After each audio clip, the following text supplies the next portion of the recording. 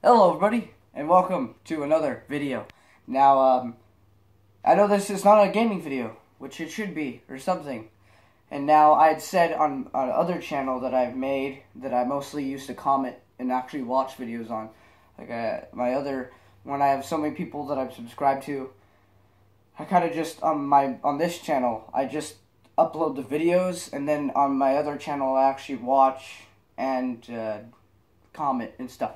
That's the, I don't know why it's called the Chung Fu F Monster. I didn't mean to put that, but whatever. That's where I said I was going to start doing movie reviews and video game reviews, and just do, the gaming videos on here, and like important vlogs here. But there's a game that I really want to talk about that, I'm just going to put on both. So, and that game would be Mass Effect.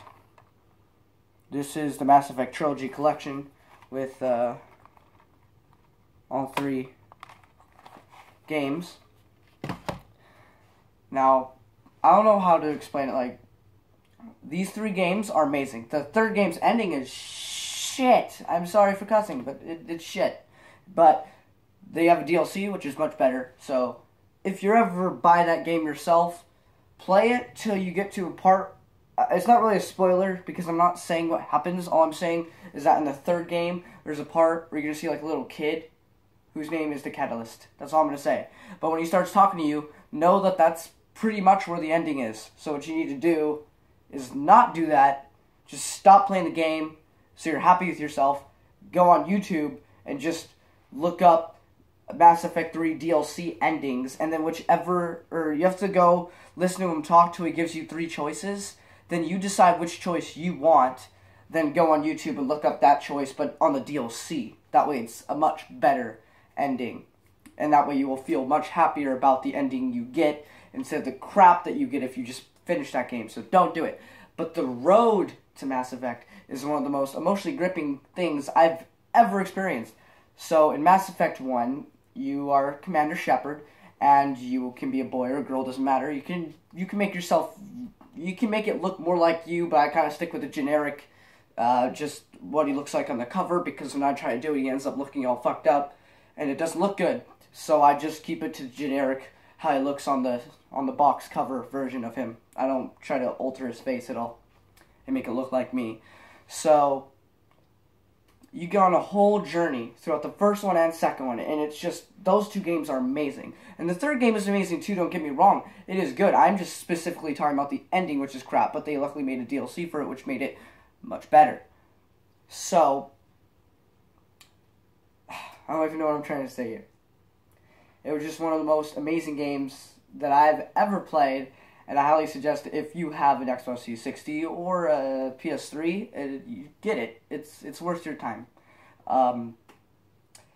And there's a guy named Garrus in that game, and he's probably one of my favorite characters. Like, I have friends, and I love my friends in real life, but this guy in the video game, he is literally, like, if he actually existed, he would be my best friend. Like, I have never felt closer to anybody in my life. I was closer to him than my romance in the game, because we were just that good of friends. Like, I liked his personality, and I wish I met somebody that was exactly like him, because I think we would get along great.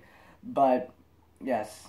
So, I don't know how long I was trying to make this. I don't even know exactly. I don't really do that good of reviews. I'm not really trying to do a review for this, really, I guess. If you want to see a good review for Mass Effect, just go check Jeremy Johns. He's done it.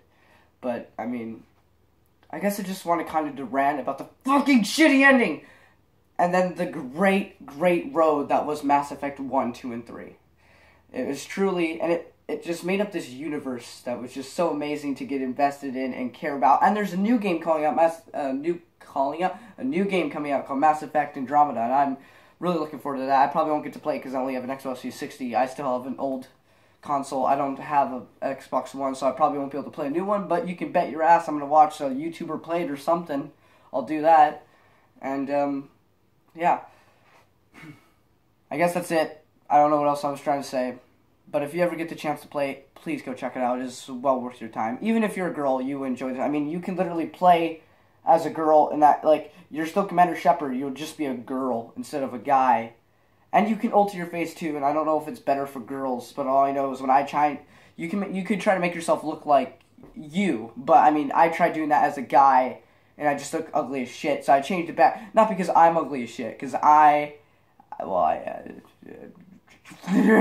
anyway, point being, so if you wanted to change yourself, you could, but, yeah, again, I don't exactly know what I was trying to do with this review. I don't know if it's really a review. I don't think I'm going to call it a review. I think I'm just going to call it Mass Effect, like, talk, discussion, thing. So, but it affects, like, your choices that you make affect the game. Not as much as, like, The Walking Dead or The Wolf Among Us, or if you've ever played any Telltale game, those games really depend on the choices you make.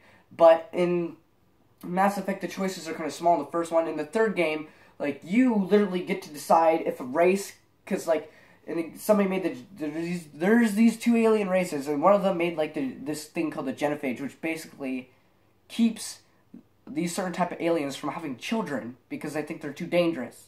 And you have a choice between ending this feud and giving them back the chance to have children again, or just lie to them and say you're going to, and then not do it. Like, you're literally making the future of the race is up to you, so... Anyway, but yeah, it's a really good experience. This isn't really a review. I'm not even going to call it a review when I upload this. It's just going to be Mass Effect discussion thing. If you want to see good discussions, just go look up good discussions. I just want to express how I feel. It's, I felt closer to these people. Like, I love my family, but I've never had drama like I've had in this game, which have made me, if I had shit like this that happened in real life, I would damn well not be as well as a brat as I am now. I would be much more respectful to everyone. I should be, and maybe I will just because the game makes me feel like that, but it's just, when you have, like, because I felt in the game, those troubles are my troubles, so when stuff's going on, I'm invested, I care, and I don't know, just, I literally felt by the third game, when I had some characters back from the previous games, I cared about them, you know? I've spent probably over 100-something hours with all these characters, probably more than that, because take like all the side missions and stuff, you get like 60 hours of gameplay right there just on the one game. So then you do all three of those, it's like a lot of time spent with these characters. But it is truly one of the greatest series I've ever played, and I can't wait for this new game, Mass Effect Andromeda. And if I learn more about it, I might do more discussions about, like, and predictions for the new game in my other channel. The chunk, you're not going to find it if you look it up. But, I'm just saying for the 2 people who are subscribed to that channel, maybe I'll do that. Maybe I'll just upload it here too. I don't know. I'll see.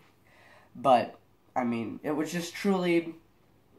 So, yeah, maybe I'll do that for Mass Effect Andromeda and, like, just think of predictions and stuff that I would like to see. I believe it's going to take place in another galaxy, because Mass Effect took place in the Milky Way, and since we haven't really gone past our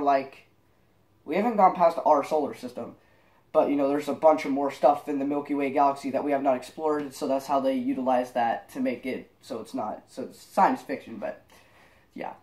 Also, I would think a movie would be really good, but you would need a good director, because video game adaptations do not have a good reputation for being good.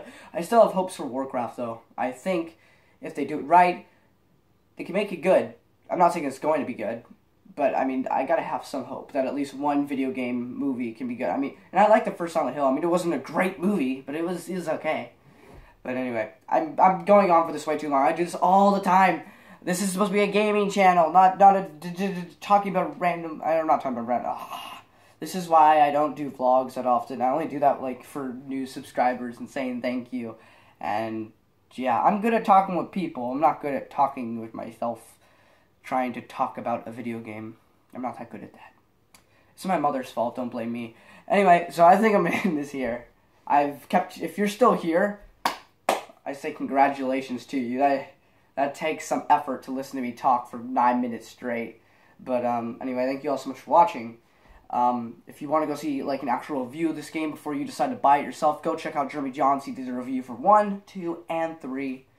And he did the DLC, and then he made a video about the ending where he's all pissed off and shit, like I am. And then he talked about the DLC, but that's pretty much it. Don't forget to subscribe. Go check out Finn Shamrock. I make a lot of videos with him, and he's really awesome. Go check out McDonald's channel, because our show that we make, Adventures in the Hills, the first episode of the saga is going to be coming up pretty soon, so you might want to check that out. Yeah. So